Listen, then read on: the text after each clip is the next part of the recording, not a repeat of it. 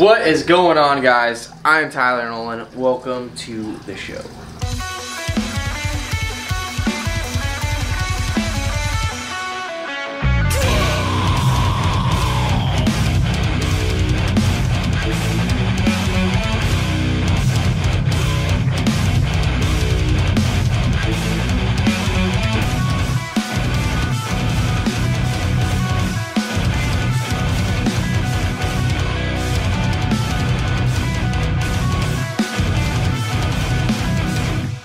So, today, I got some new, I got a new setup. I'm not showing you the whole snake room yet.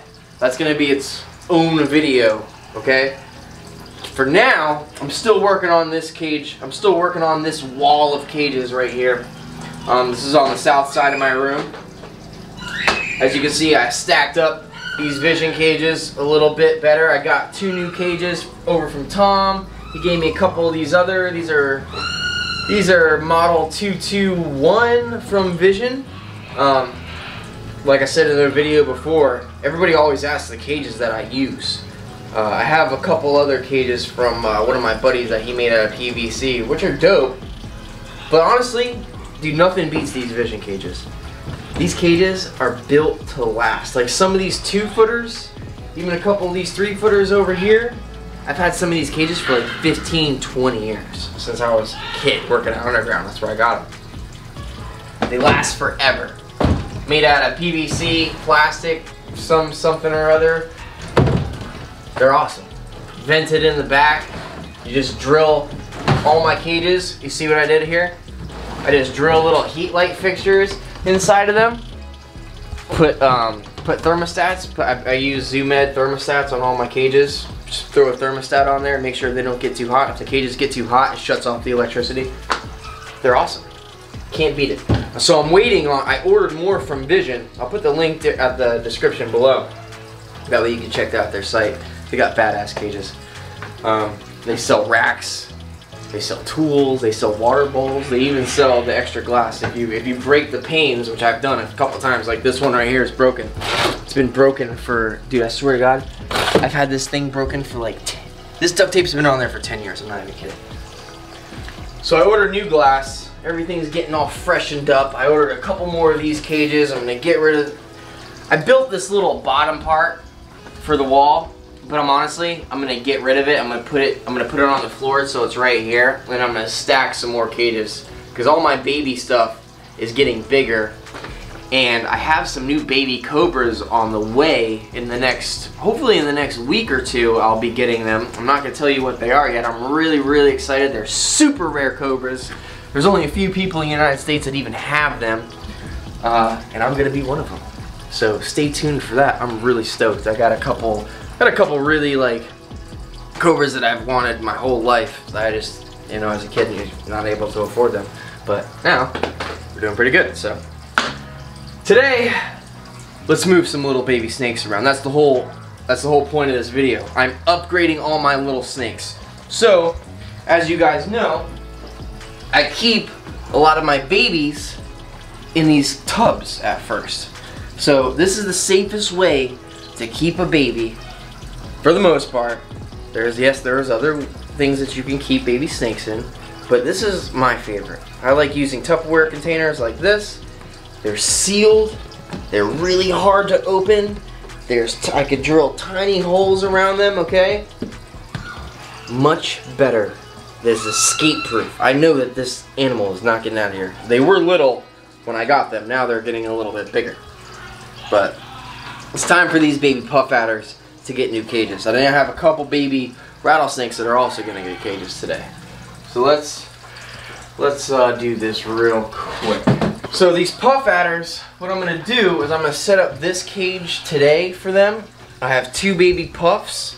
I'm going to put them in here together.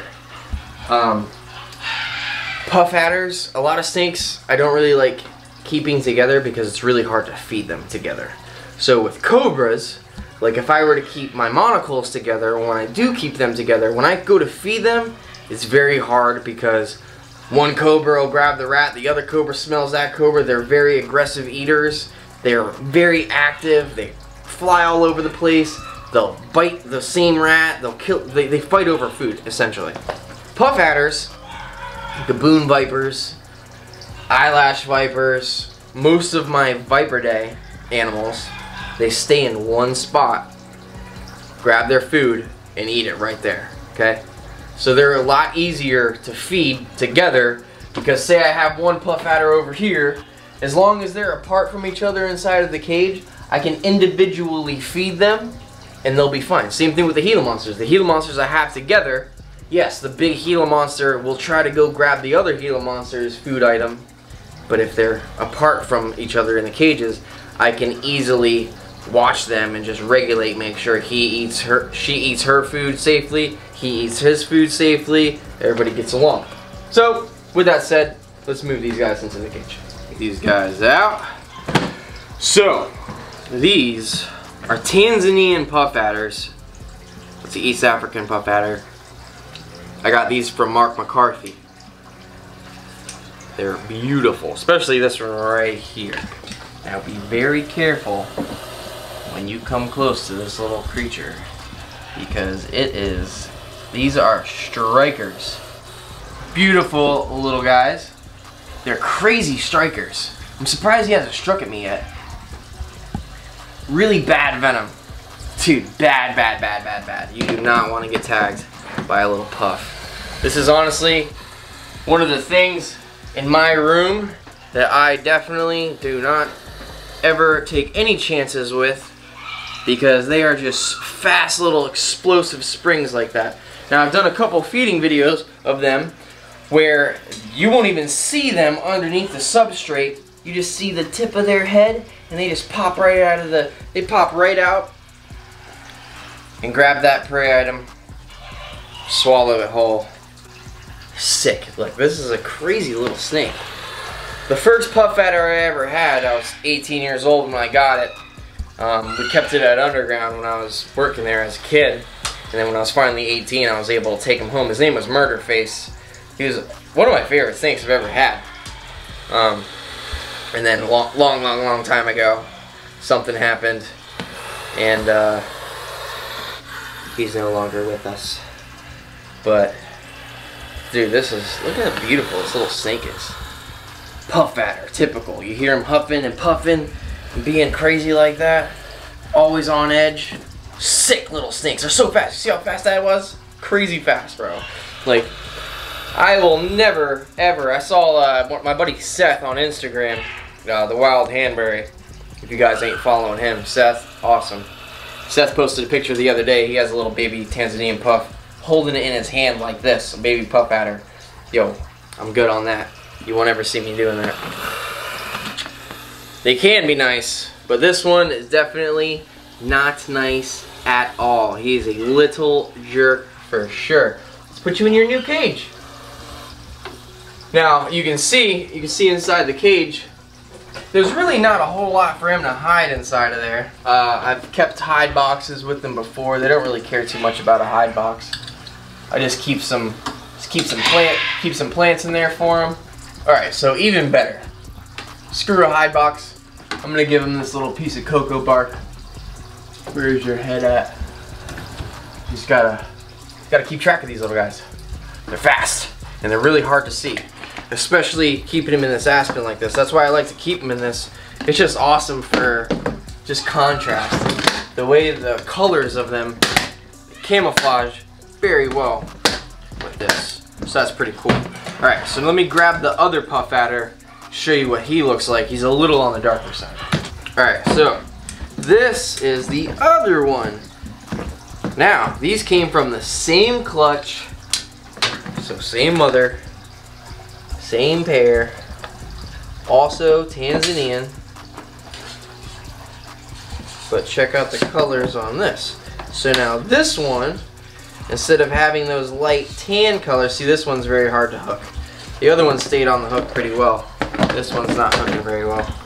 So this one, you can see, has more of a, I gotta be very careful, has more of like a, there's like almost a peach coloring on him.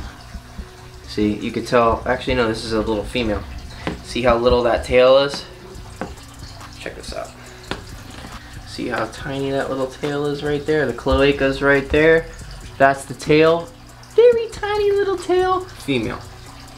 I didn't even check the other guy. Let's see. Let's do side by side. Maybe this one's a female. I honestly don't remember. Okay, so this one, check it out.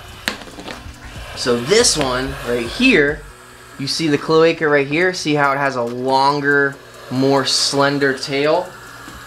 That is a male. So I didn't even know I had a pair. Or maybe I did before, I just forgot. But still, yo, the male is crazy. See how much better tempered this female is? She's chill, she hasn't even really struck at me. But this little male, he's a little firecracker. You're crazy, dude. Go in your cage. But yeah, this little female hasn't even struck at me, which is pretty cool. So maybe, I'm not even gonna, maybe I could, let me see. Let me push my luck here real quick. Alright, so this little guy, yeah, way darker, a little bit better temperament.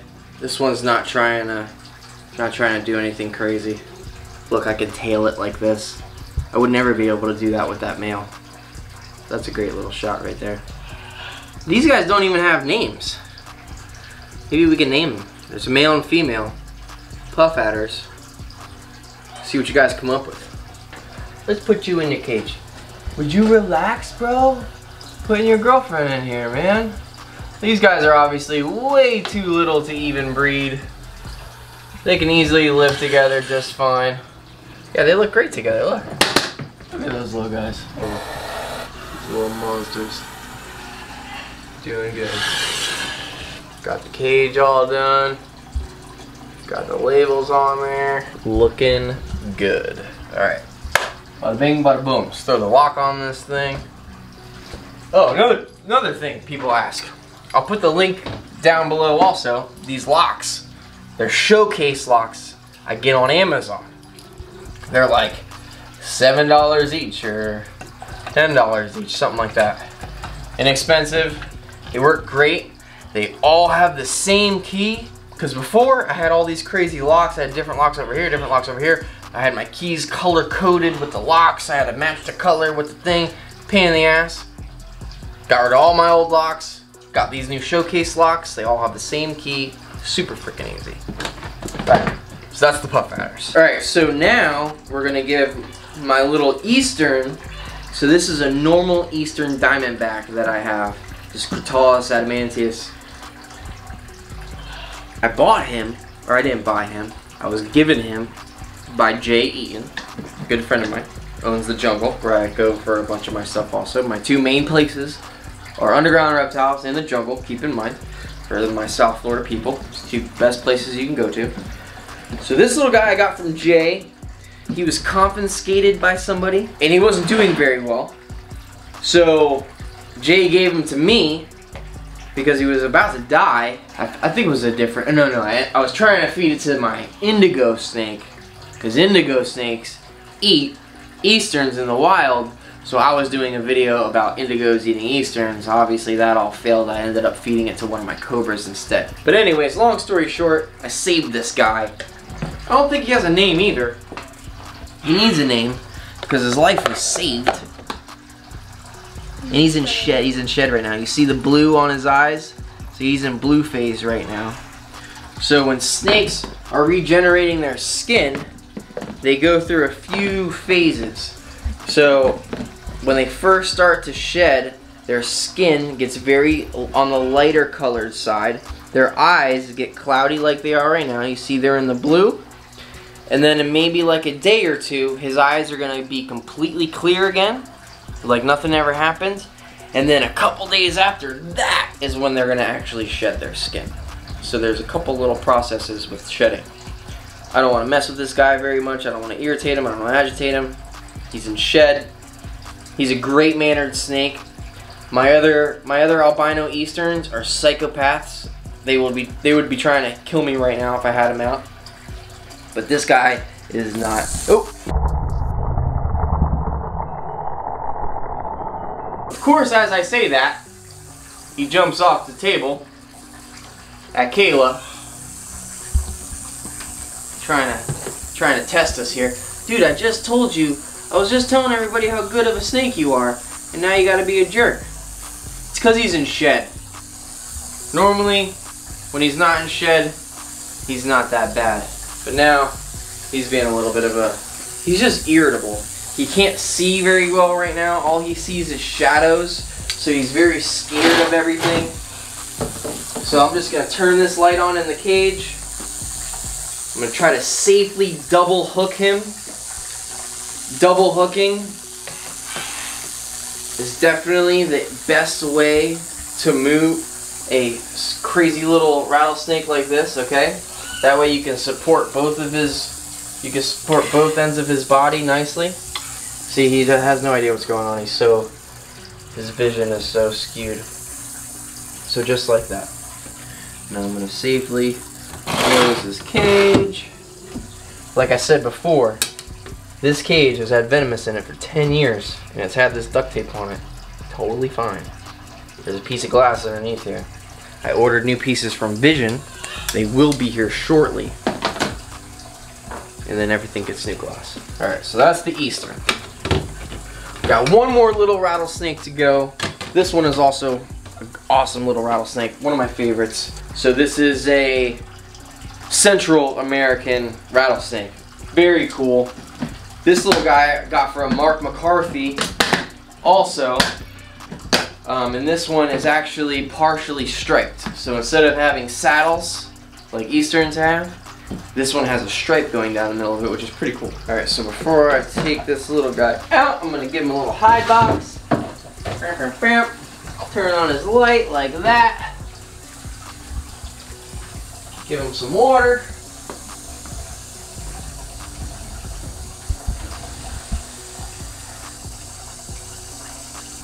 Boom. Water bowl always on the other side of the heat light. Okay? Some of my cages, like the squam cage, which I'm going to get more squams soon and do a whole squam setup. I'm redoing both of these cages. My eyelash viper, the yellow one, is going to get a bioactive setup very shortly. With these cages, I have 25 watt bulbs in them, and I like to keep the heat light on top of their water bowls. Reason being is they need higher humidity than a bunch of my other snakes. So having the heat light over top of their water bowl, more evaporation, more humidity, works great. These cages, not the case. I do not want it very humid in these. Kind of humid. I keep the humidity 50-60% in these guys, not 80 like these guys. 50 watt bulbs. Water bowl on the other side of the heat, so that way it's not a super humid tank. Even though Easterns and Central Americans need it on a little, they like it a little bit humid. Obviously Easterns are down here. Florida's pretty humid, so we try to replicate that. He is very cool.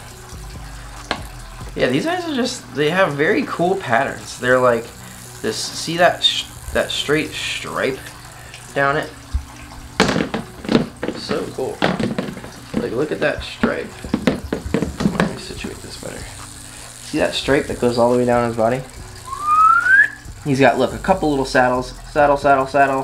1, 2, 3, 4 little saddles. And then the rest is a stripe. Now this guy's a little baby. You can see his rattle is still really small. This guy's maybe, shoot, I don't even know. Maybe 8 months old, something like that. Little tiny guy. Very cool little rattlesnakes with all that white on him. Super cool. Give you a new cage, man. Look at that. Everybody's getting pimped out today. Great. So I'm gonna put these guys in there. I'm gonna let them get acclimated for a couple days. Let this guy shed out. Feed everybody. I got a new order. I actually ordered a shipment of rats and fuzzies and all that good stuff. And like 3 bags of chicks. All that stuff will be here Wednesday. And then hopefully the Vision cages will be here soon too. And then I'm going to show you the rest of the snake room, because the indigo snake, he's getting upgraded. He's going into a 4-foot Vision. A couple of these other snakes are getting moved around. I got right behind you, I got some new cages. I'm getting some new 3-footers over here. This whole snake room is getting completely redone. Getting rid of all the babies in these Tupperware containers. So everything's gonna have a nice big cage now. And then I'm just gonna wait to get my new baby cobras. And then everything grows. So all my smaller snakes I have to upgrade soon. Even the next upgrade move is gonna be upgrading my house, because all the Aldabras and the water monitors and all the other things, everything is growing up, needs more space. So I gotta save all my pennies, get a bigger place soon. Hope you guys enjoyed the video. Hope you guys like the new cages. This new setup is gonna be sick. Waiting on new glass for these guys. I'm holding on to, I'm just looking around. Hopefully I can find a female Wagler's Viper eventually for one of these visions. The other vision I probably want to put a Mangshan in. I've been looking for a baby Mangshan for forever. I just talked to my buddy Paul Miller about that the other day. Hopefully we find one this year. If Delta opens up and everything closed right now, so it's really hard to find anything. So stay tuned. Make sure you subscribe. Turn on your notifications so you don't miss any of my videos. Thanks for being awesome. Hope you guys are almost done with this quarantine. I know we're going to be open up really soon. Everything in Palm Beach County opened up today, and I think my shop opens up next week. So stay tuned. Go click down below this video. I got Sunshine State tattoo shirts down there. I'm working on more merch right now. I've just been really busy, and it's a pain in the ass, honestly. I do this all myself. So later, guys. Till next time.